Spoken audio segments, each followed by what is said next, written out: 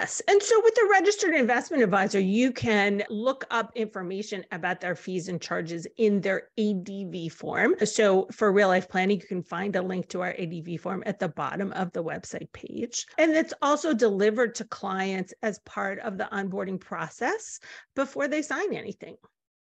You'll also find in the financial planning agreement clear outline of what the fees are. Our fees at Real Life Planning are very transparent. There's an upfront fee for the initial planning process, and then you move to a monthly subscription, either for financial planning or financial coaching. And for those people that choose optional securities investment management, above a certain threshold of $250,000, there's an additional assets under management fee for those clients, but that's optional.